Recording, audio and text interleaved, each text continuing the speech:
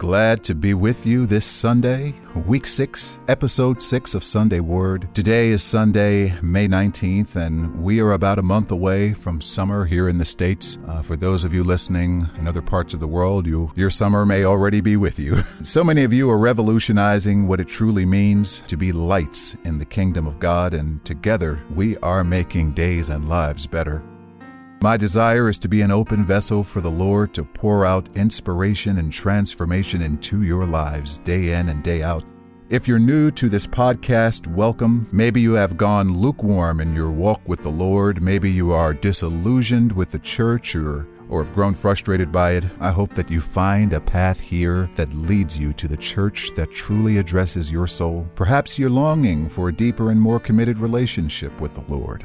I pray this podcast can be fuel for you each and every day, and that it brings you closer to the Lord and His kingdom, and in Him you find fulfillment. Here is your Sunday Word with Leonard Dozier. Oh, you know what time it is.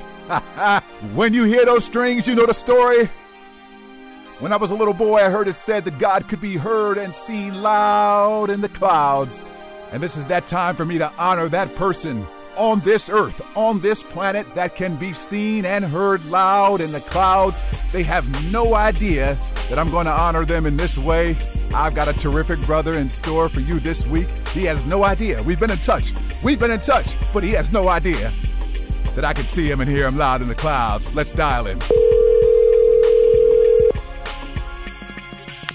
Hello. Nate Evans Jr., what's happening, man? Hey, what's going on, sir? How you doing?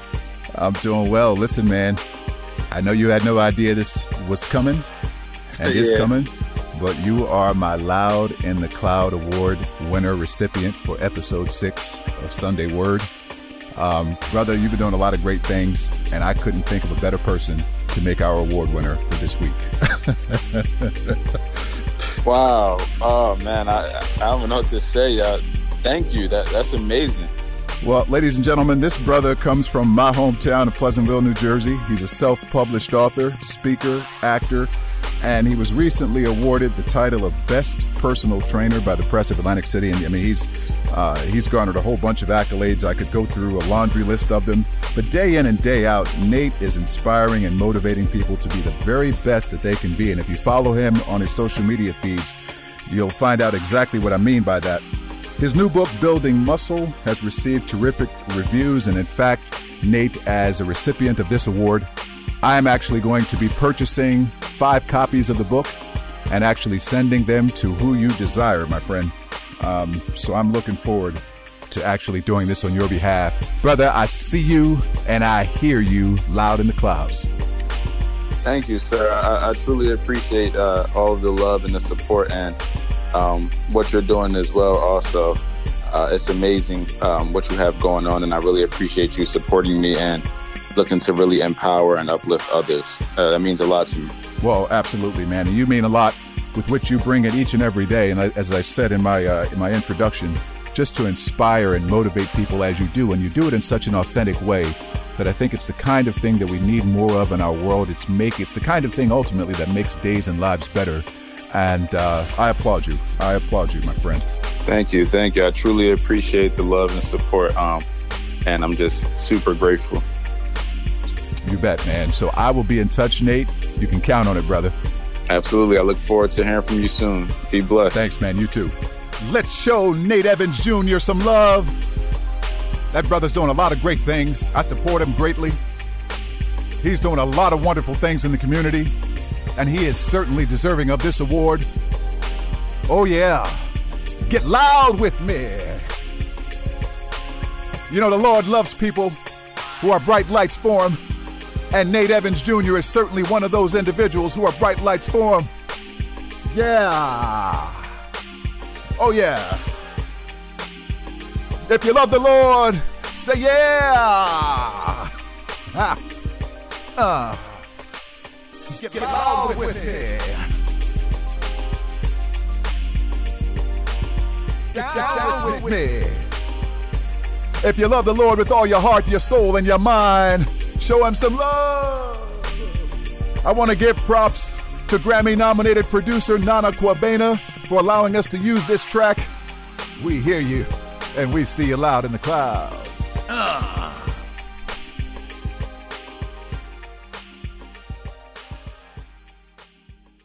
Sunday Word is presented by Cam's Coffee Creations, more than just a cup of coffee.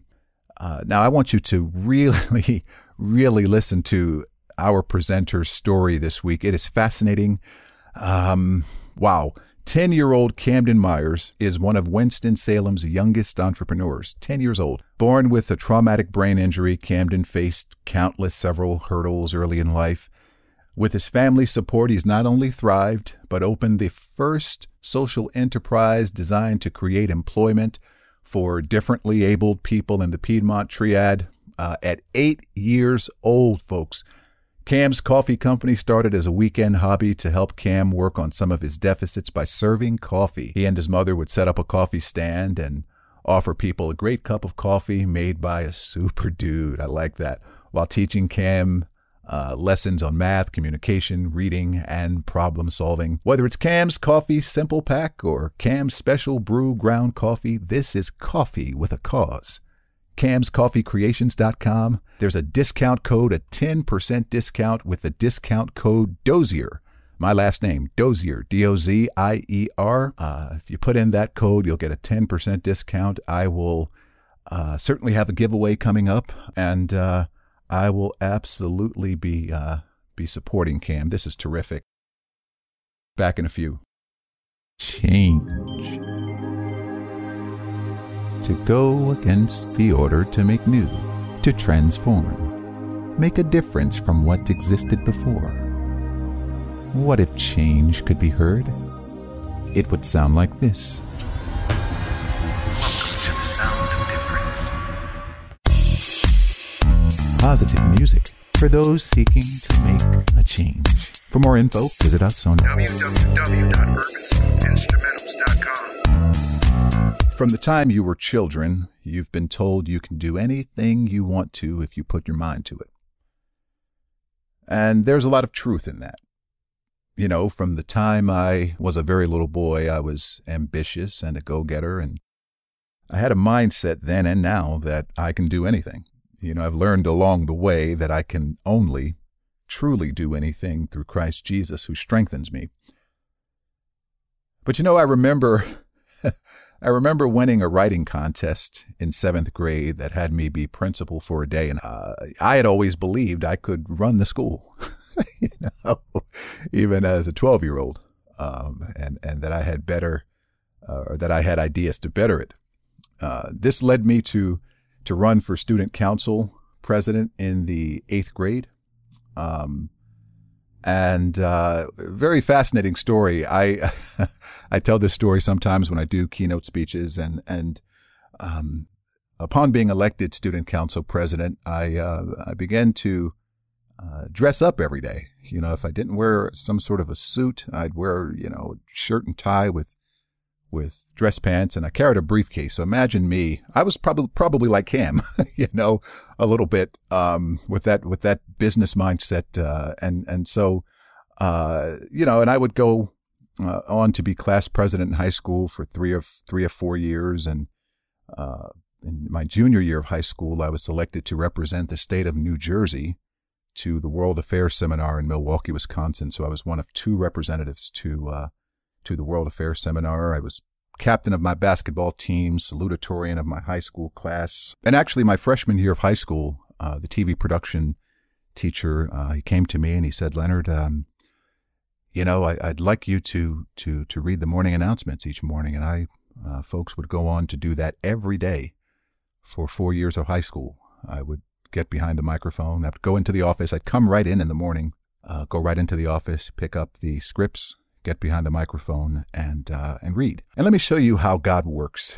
Let me show you how God works. Long before my work in voiceover or acting or singing or any of this stuff, right?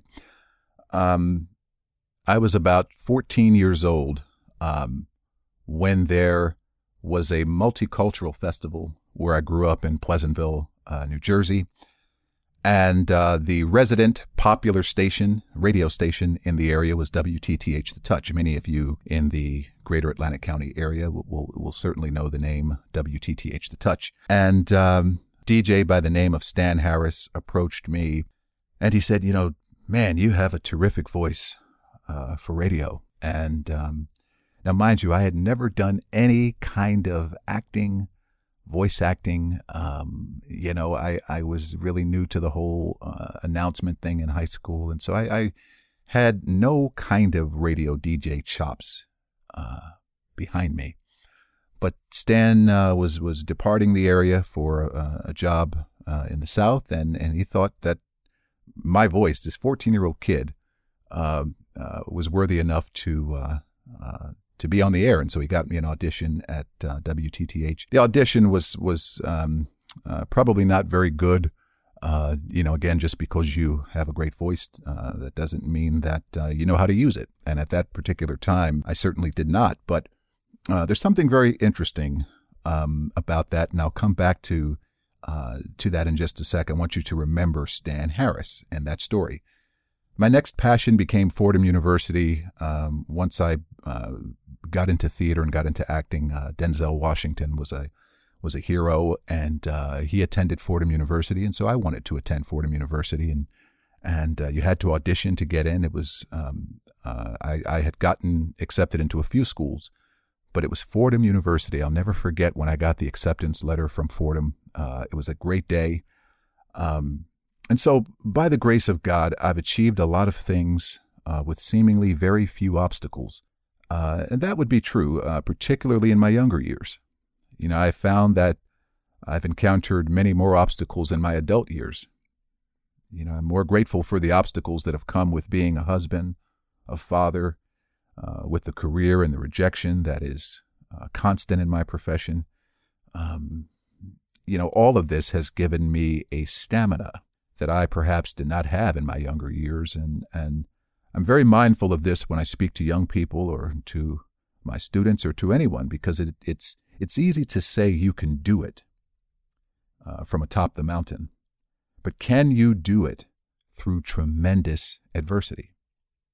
I think adversity hit me when in a major way when my oldest daughter, Chelsea, lost her mother at 9 years old. And you have to understand that when her mother passed in March of 2009, there was about a month process to get her and get custody of her. And so my wife we prepared ourselves to bring Chelsea in and to just get her acclimated with a whole new house and blended family and new setting and so forth. And as fate would have it, I got the starring role in this huge musical production that was to debut in Gettysburg, Pennsylvania, and there were all of these big name gurus, big name Broadway director behind it, and music director, and it was a huge affair. And I got one of the starring roles, and I went back to the producer and I said, I just assumed custody of my daughter. I'm not sure it's a great time for me to be going away for 2.5 months to do something like this. And to his credit, he was completely understanding, though, he felt that the role was for me, and we went through various negotiations to get to a point where we could make it happen. And I finally came back to Chelsea, who was 9 years old. And before I could even utter the gist of what was going on, she said, Dad, I want you to go. And, she was, even to this day, she has a maturity about her in a lot of ways. And even then, I remember her saying, Dad, go. And it changed everything for me. And so at that time, she could see that there was something greater in store. And it's really from that point, ladies and gentlemen, that God began to pour out his favor on my career. To God be the glory. For many of you, your childhood was wrought with pain, abuse, suffering, and so much more. It's It's been hard for you to develop the stamina needed to propel forward. I don't know how many of you have seen the movie Paul, Apostle of Christ, starring Jim Caviezel. But there is a moment in the film where Paul says, just as we see Paul write in the New Testament, and he says, I have fought the good fight. I have finished my course. I have kept the faith. That's stamina. That's stamina. At this stage of my life, this is the real goal I have left, ladies and gentlemen. And I tell myself that I can do it when this wicked, wicked world, or my profession, or people, or just life, or my own imperfections aim to get the best of me. I can fight the good fight. I can finish the course.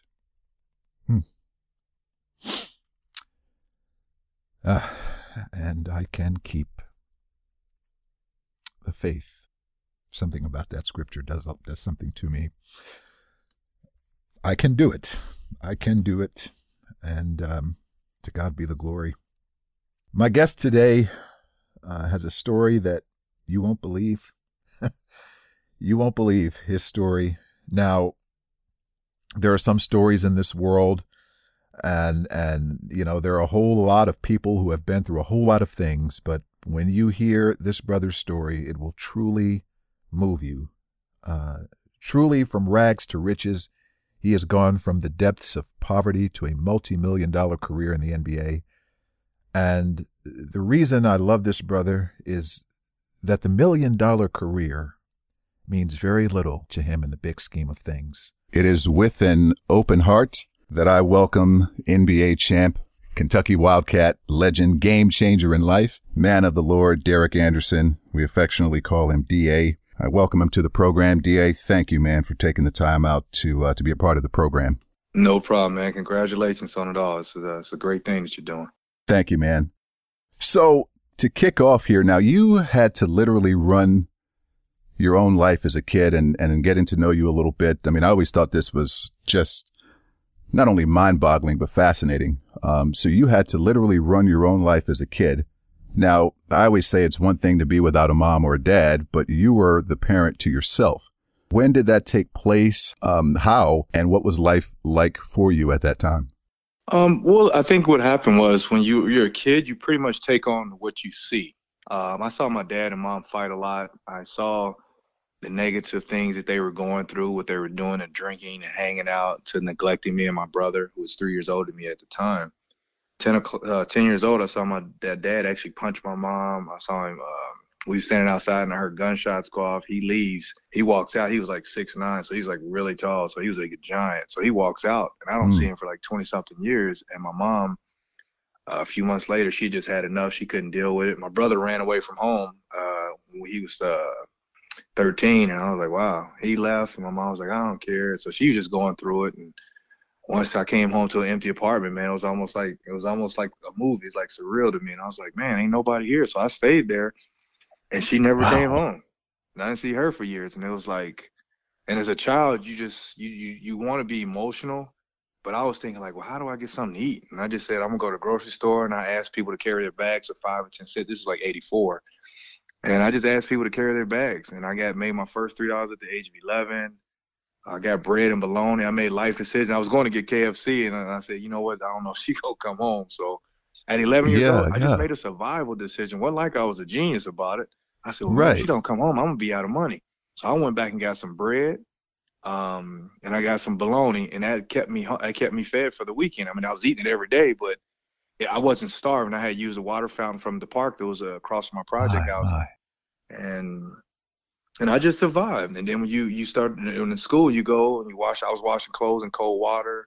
I knew to do that because I had been taught that at an early age. Like I said, I was watching a lot of things.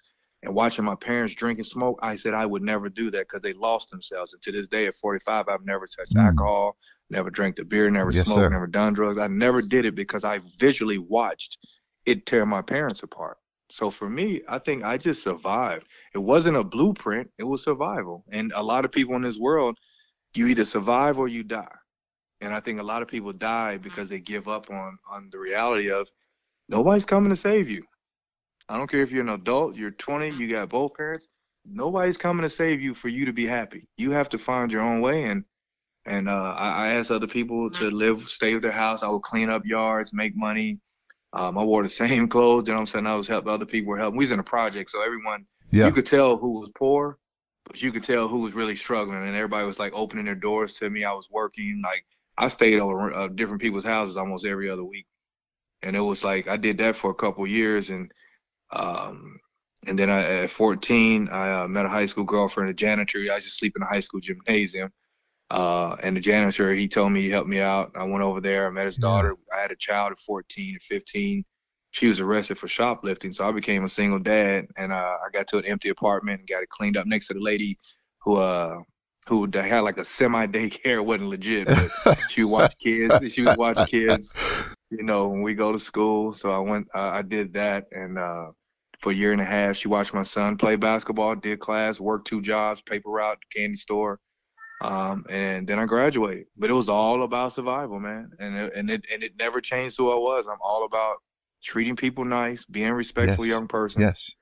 And doing the right things, and good things will happen. When you start doing wrong things, you have to expect something bad's going to happen. I never stole nothing. Never drank, never smoked. I stayed focused on surviving, and good things happen. God said, you know what? I gave you this, but I see that you're a humble kid, and I stay that way.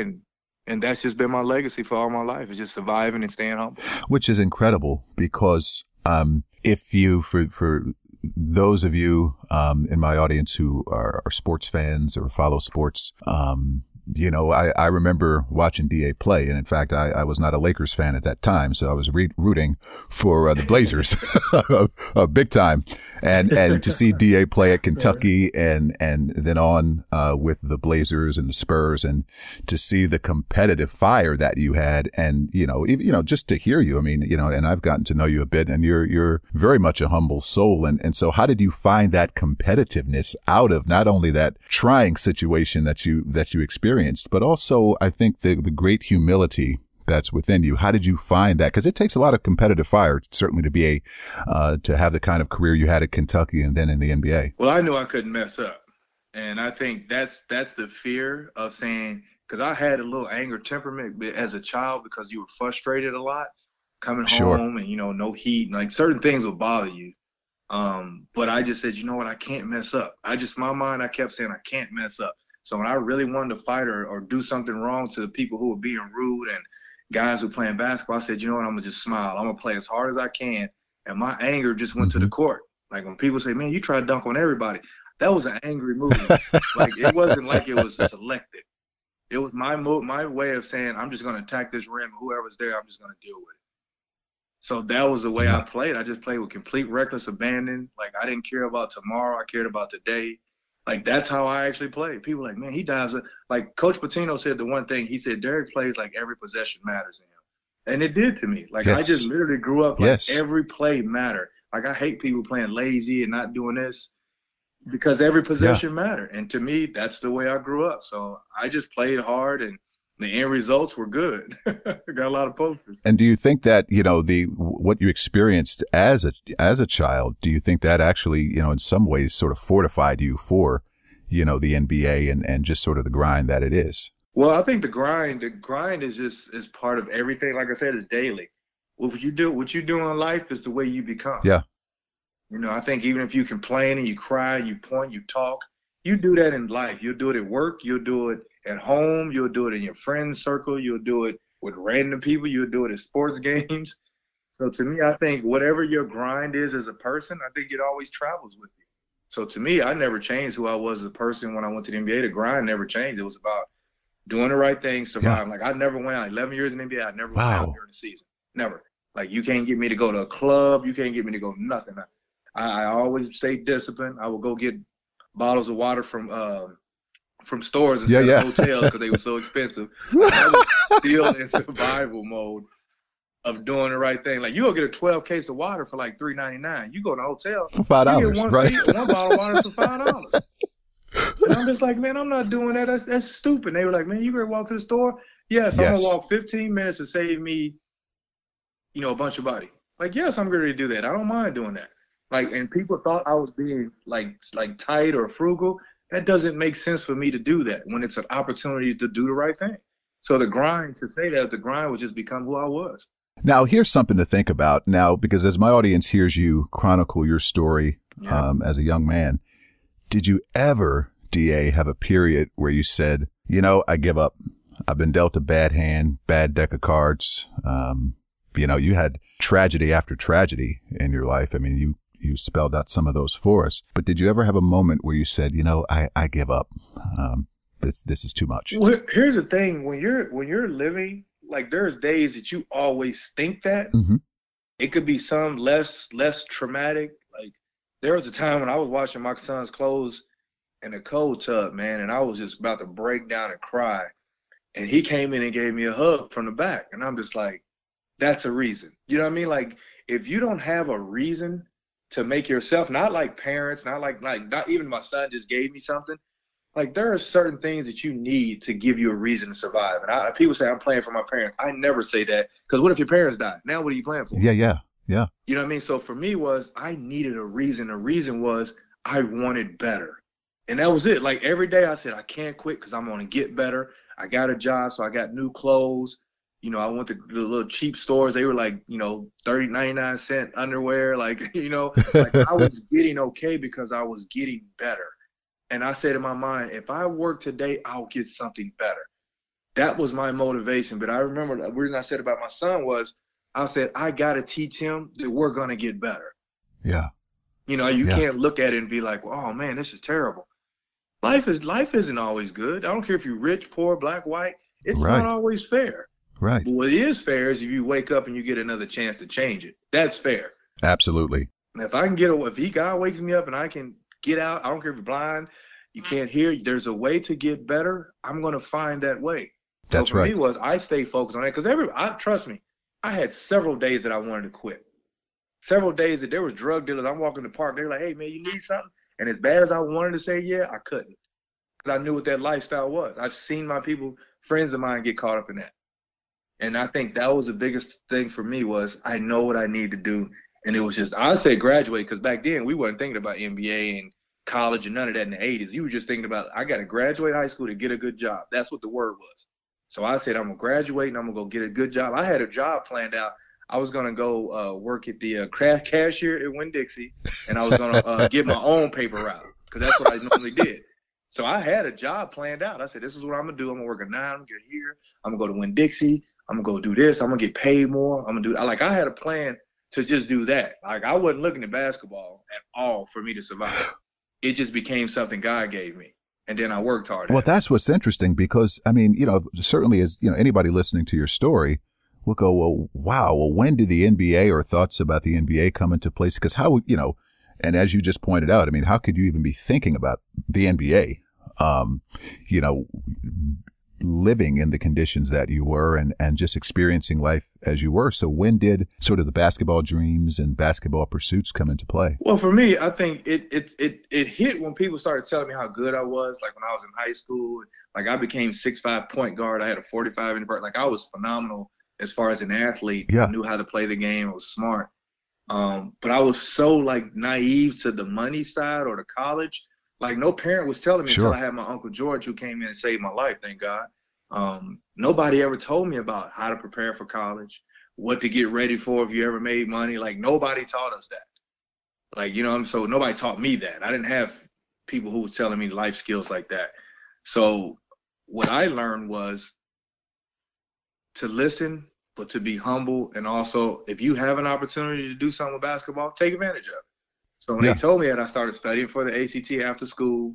I started focusing on that. And then when I got to college, it was like, that was the word. Oh, man, you're good enough to play in the pros. And I'm like, well, how the heck do you know? There's so many players. Like, I'm thinking, like, how do you know I'm good? You know, then I played. Then I went to the Olympic Festival in 93, and I was an MVP and averaged like 20-some points. And I was an MVP. And they were like, well, who is this dude? We never seen him. Because remember, I never played AAU because I was with my son every year. I had to work every summer.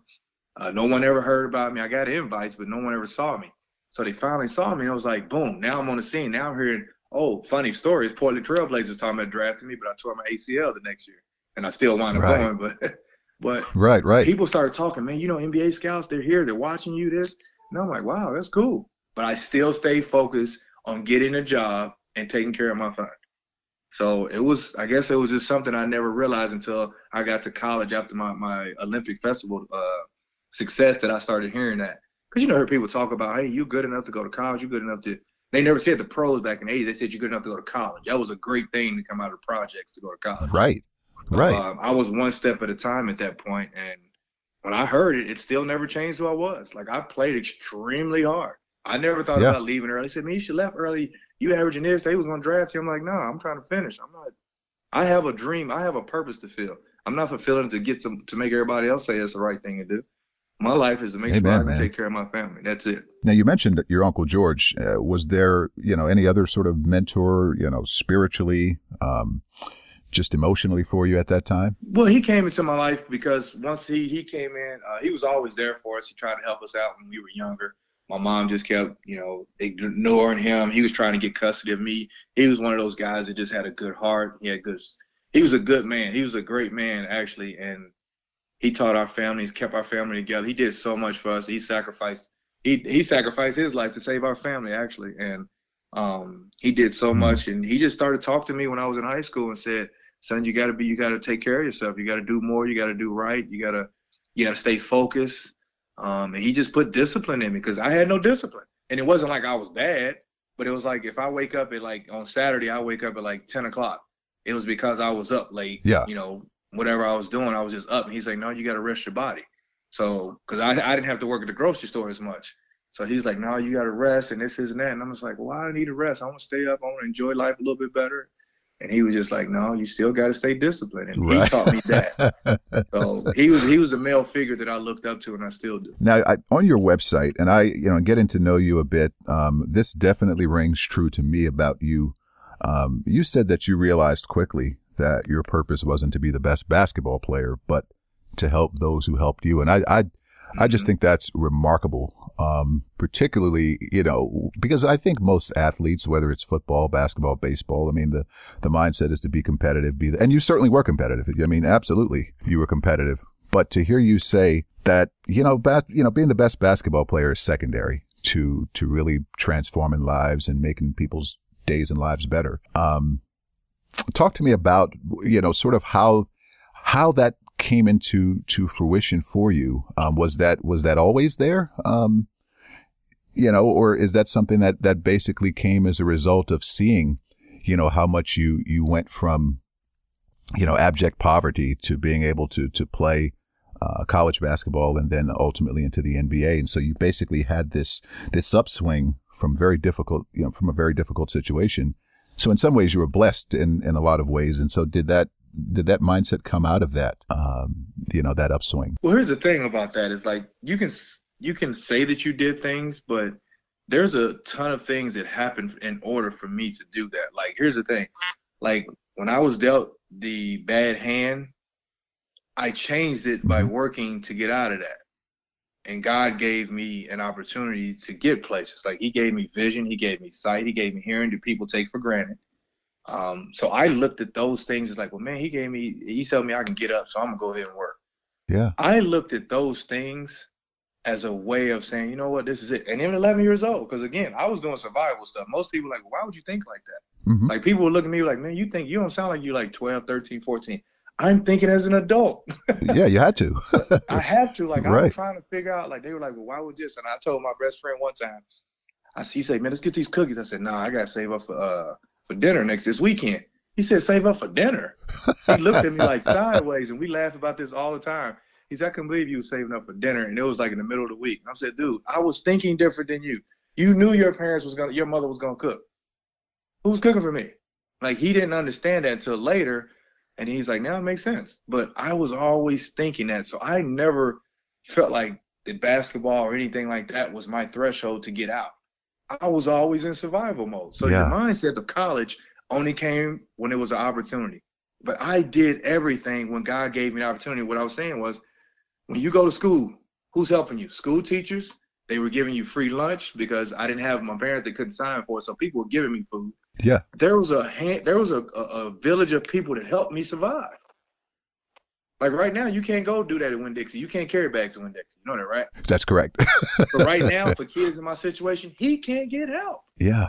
Yeah. It's hard. Like back then, there were ways that God said, I'm putting you in this situation, but I'm giving you ways out. Yes.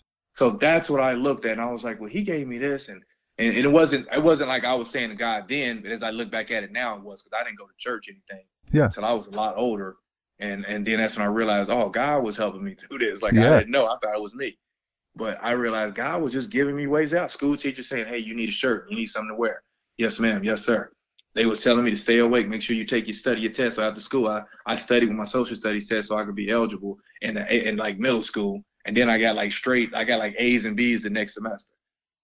You know what I mean? Like I went from struggling because I was so tired and malnourished that I couldn't stay awake. And they were thinking they knew I wasn't a bad kid. It's like, why you keep going to sleep? I'm just like, I'm exhausted. Sure. And be like, I would sleep good, but then some days I didn't have an alarm clock. So I would literally have to find a way of making sure I got up. So I would tell my friend to come knock on the door. Like it was a variety of things that were happening to me that I just realized it was God's way. So when I got older, I was like, well, he kept giving me a way out. People, jobs, Uncle George, like there were people, he was giving me a way out. There are so many people now that have ways out, but they're stubborn. Yes. They're hard-headed. Yes. Their ego gets in their way. Yep. They won't accept a little hard work, a little people helping them. Like people are so like prideful, ashamed of saying I need help or I need financial assistance or I'm struggling.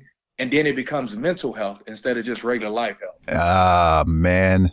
I hope everybody heard that. That is powerful. That's powerful stuff, DA. And you're absolutely right. You are absolutely right. And, and I know with the Academy, the book Stamina, which we're going to talk about here in just a second, I know that with all that you've done, all of the philanthropic work that you do, I get the feeling from you that you enjoy the work you do now, even more than your work in the NBA. Is that fair to say? Yeah, absolutely. I love the money of the NBA, but it was politics. It was egos. Sure. It was a whole lot of stuff that was not cool. You played the game because you loved it growing up. When you get to the NBA, it is a business, and it is a ruthless business. You could walk into an office, you and that guy could smile. He could invite you over to the house, and the next day he would trade you without calling you. It is a business, and I had to accept that, and it hurt. So this life I'm living now of helping other people, helping people try to get better, leaving a legacy besides sports and leaving something behind that my kids and their kids could benefit from in the future, even though this world may be up and down, at least give them some peace and happiness to live.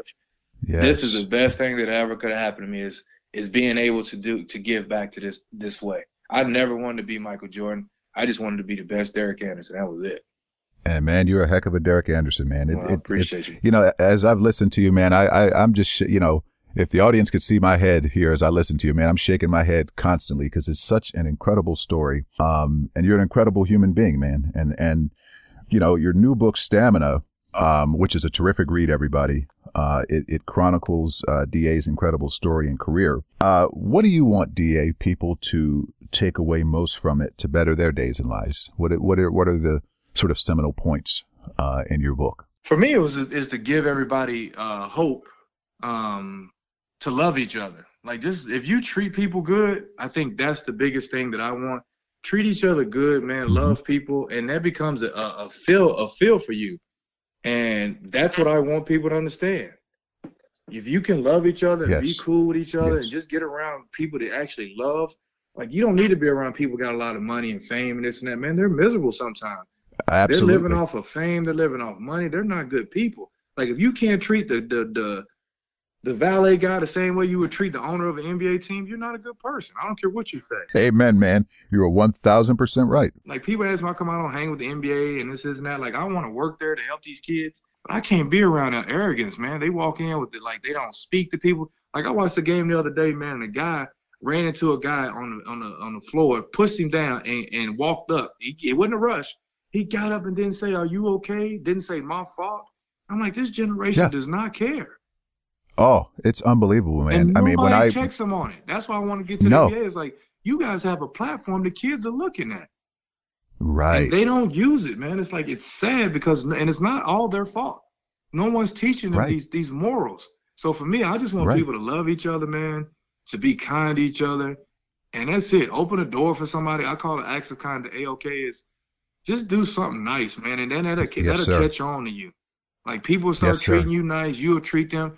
You'll start realizing everything about life is about love, man. Period. And I think exactly. And I think it comes from a mindset that people have in chasing money and not chasing making a difference. Absolutely right. That's all it takes. It doesn't take anything else. It doesn't take 6 degrees, a bachelor, or $200 million. It don't take all that to be nice. It just takes the people around you to be in the same way. Like, imagine if the only way you got paid money is you had to be nice to each other. Poverty would be at all-time high right now. We'd be back in the Great Depression. Oh, you're absolutely. I love that, DA. You are absolutely right. Great Depression. So the book Stamina, DA, man, this has been so good. Where can we get the book? I know I would actually like to I'm going to actually purchase a couple of copies for my audience and do them as giveaways as I customarily do. Where can we get the book? You can go to my site. It's called Stamina. F is in foundation, D is in Derek. So it's staminafd.com. You'll see everything that's on there. You'll see when I'm going to book. I do speaking events around the world. I speak to schools, organizations, companies, just about the stamina of making sure you focus on finishing and not focus on the problem. Focus on finishing. And if you focus on finishing, you'll always see the finish line. And I think that's the biggest thing. When you get there, you read the book, it's nuggets in there. It's not just it's only 185 pages, but I wrote it based upon my life and how I went through it, then how I fixed it. Don't just tell me a story. Help me figure out how to fix stuff. And I think that's what I wanted out of my book is how can I help other people fix things and see it from my point of view? Then they'll have a point of view of their own, and then maybe they can fix their situation. Well, ladies and gentlemen, it's a terrific read. It really is. I talked prior to Derek coming on about stamina and what it takes to really have the mindset that you can do all things. You can do all things. And DA's book is a great testament to that. DA, brother, thank you, man. Thank you so much for taking this time. And may God continue to bless you in what you're doing and all that you continue to do. And keep pushing, man. Thank you, brother. I appreciate you, man. If I can do it, anybody can. How many times have you heard that? Could we have done what DA has done if we were in his circumstances as a young man or young woman? The answer is yes, if we applied ourselves in the same way. So often what's missing from if I can do it, anyone can is the if we put our minds to it. Now, DA certainly did, and he fought and continues to fight the good fight while keeping the faith. What a story. What a life. But there's another ingredient to this idea that we can do it. And you'll find out what that is later on. Each week on Sunday Word, we have 3 songs to play to highlight our messages and to give weight and meaning to these messages while offering you a tunnel through the rest of your week as you sit with, reflect on, and flush out these messages in your life. Our opening song this week is from my eponymous album, Sunday Word, and it's probably one of my favorite songs on the album. It truly captures what it means to feel like you can do it and the message behind it. I pray that you stomp your feet, clap your hands, and really get uplifted by this song. Here's You Can Do It from my eponymous album, Sunday Word.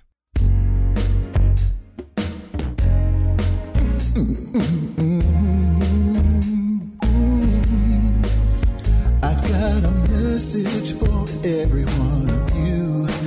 Listen up now, you and you and you. I can see what you can be, but this ain't about me. You don't have to lay down, brother, you can do it. Yeah, you can do it.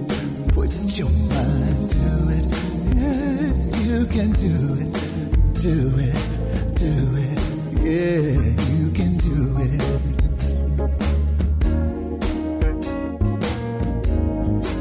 Just gotta believe that you can do it, that you can do it, do it, do it. Oh, do it, do it, do it, do it, do it, do it, do it, do it. You can do it. Yeah. I I can tell you till you're blue in the face, but if all you hear is words, you're with that ugly face. Oh, you're a diamond in the rough. Enough is enough. Aren't you tired of being tired? Sister, you can do it. Yeah, you can do it. Put your mind to it. Oh, you can do it. Do it. Do it. You can do it. Yeah. That you can do it. Do it. Do it. Oh, you can do it. Do it. Do it. You can do it. Do it, sister. You can do it. Do it. Do it. Do it. Do it. Yeah. Yeah.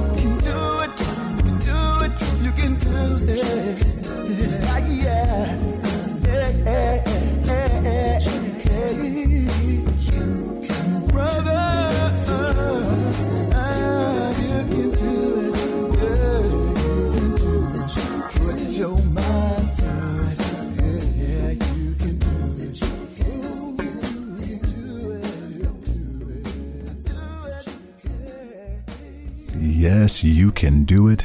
You can do it. And that song was produced by the great Danny Fordham. We'll return with the best 5 minutes of your week next week for the season finale. You don't want to miss it. Sunday Word is presented by Cam's Coffee Creations, more than just a cup of coffee. Now, I want you to really, really listen to our presenter's story this week. It is fascinating. Wow. 10-year-old Camden Myers is one of Winston-Salem's youngest entrepreneurs, 10 years old. Born with a traumatic brain injury, Camden faced several hurdles early in life.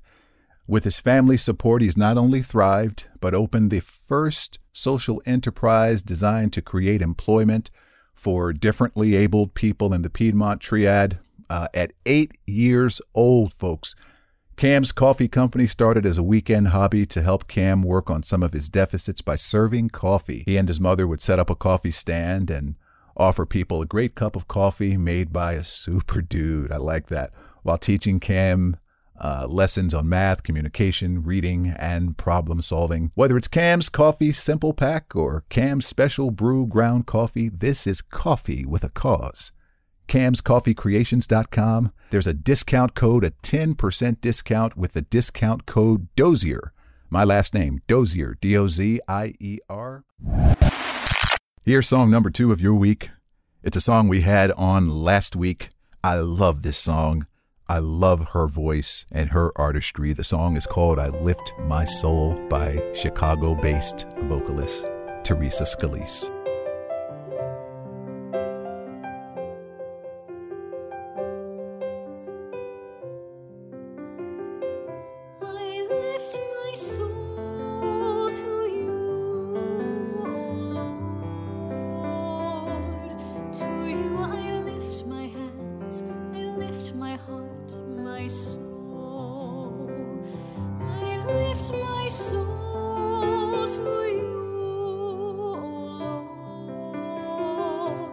To you I lift my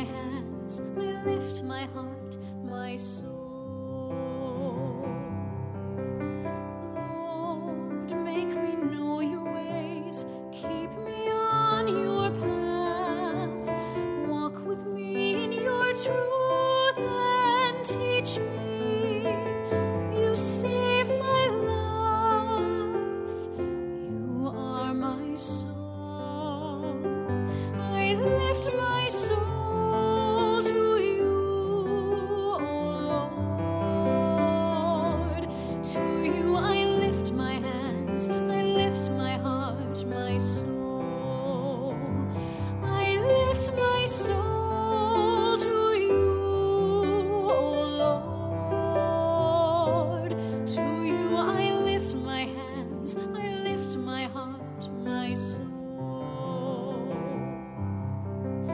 Your ways are good and just. You find the lost. You lead the humble to righteousness. You help the poor to find the way. I lift my soul to you, O Lord. To you I lift my hands, I lift my heart, my soul. I lift my soul to you, O Lord. To you I lift my hands, I lift my heart, my soul.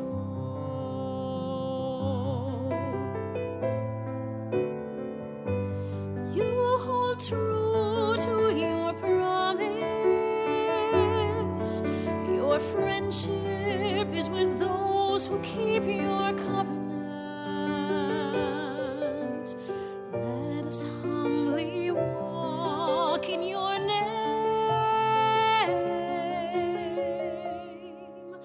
Forgive the past and wash away our guilt. I lift my soul to you, O Lord. To you I lift my hands, I lift my heart, my soul. I lift my soul to you, O Lord. To you I lift my hands, I lift my heart, my soul.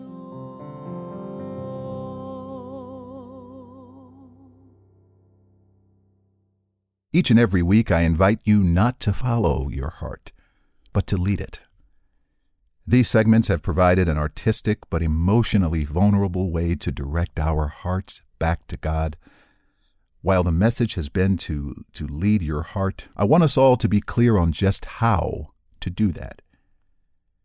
In The Love Dare, written by ministers and film producers Alex and Stephen Kendrick, most notably of War Room and Fireproof, there is an appendix devoted to this very task. Backed by the music of Michael Downing and lyrics and melody written and sung by me, by the grace of God, here is Lead Your Heart. So how do I lead my heart? First, you need to understand that your heart follows your investment. Whatever you pour your time, money, and energy into will draw your heart. 1. Check your heart. One of the keys to successfully leading your heart is to constantly be aware of where it is. Do you know what has your heart right now?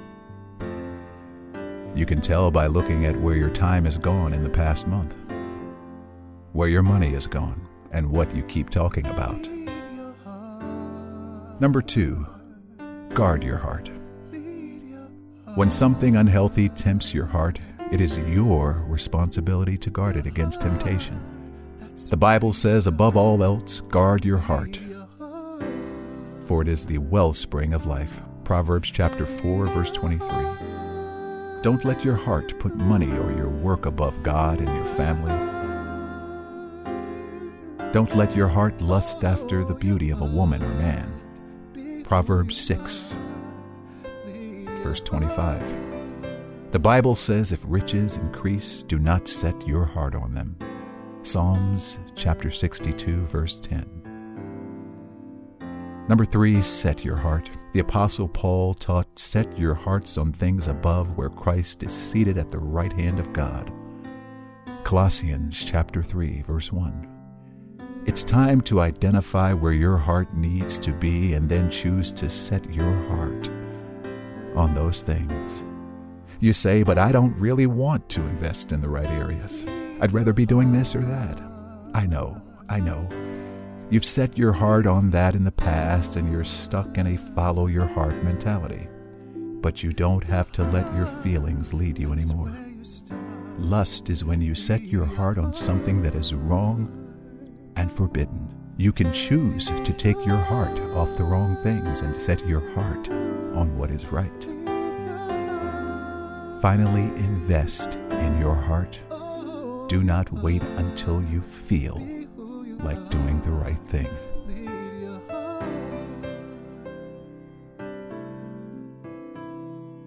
Change. To go against the order, to make new, to transform, make a difference from what existed before. What if change could be heard? It would sound like this. Welcome to the sound of difference. Positive music for those seeking to make a change.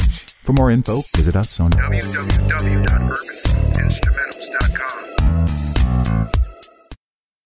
Our final song of the week is a song I think we can all use as we go into the middle of May. Just wind down this week, put your burdens aside, cast your cares on the Lord, and just relax. Oh, as the song says by my good friend, Mr. Michael Downing, here's Just Relax.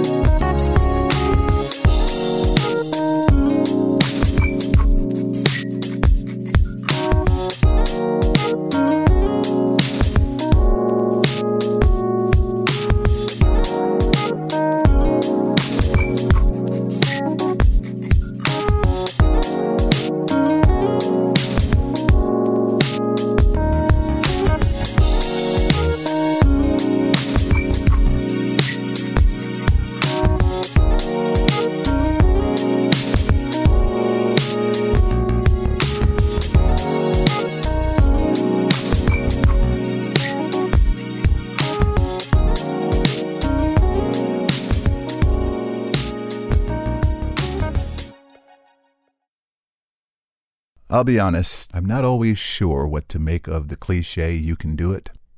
Can I go do what Derek Anderson did in the NBA now at 40 years old? No. I couldn't do it at 20. There are a lot of factors that go into whether one can be a professional athlete or anything, for that matter. Problem we have is that we are told you can do anything you put your mind to. I believe we don't have the true objectivity to process that which our minds should be drawn to. Allow me to explain.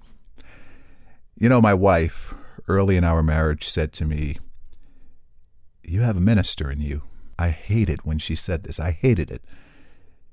Now, you all are family, and if I can be really honest, in full transparency, it caused a lot of problems in our marriage. I never quite saw her the same, because I saw her as wanting me to be what she wanted me to be rather than what I am. It caused a lot of problems. You see, God had given me these gifts to sing and act and write and produce and all these things, and my career was climbing, and so my response to her was, "Don't you see what God has me doing?" "What do you mean, ministry?" Oh, but I want you all listening to think back to Stan Harris and the WTTH audition when I was 14, and Leo Polisano. Look at what I'm doing today. It's ministry behind a microphone. Now, it's the most rewarding work I've ever done, and I've had all kinds of achievements, and nothing tops this, folks. And I mean that from the bottom of my heart. You see, ministry to me meant being on a pulpit. It meant preaching sermons. It had all of these connotations that bothered me for various reasons, and I think that ultimately I put God in a box in terms of what ministry is. My. I don't chase money. I never have, actually. I chase purpose. And my wife saw this before I did. A few others did too. Today I see my wife in a whole new way, and it's a beautiful manifestation of what God put together. So I can do this work now. I can do it because somebody else saw it. I can do it, I'm going to repeat that, because someone else saw it. It came to pass. Now I believe it, and I am walking in it. Yes, you can do it. That which is your calling. What did D.A. say earlier? Others saw his basketball potential. The NBA was the furthest thing from his mind.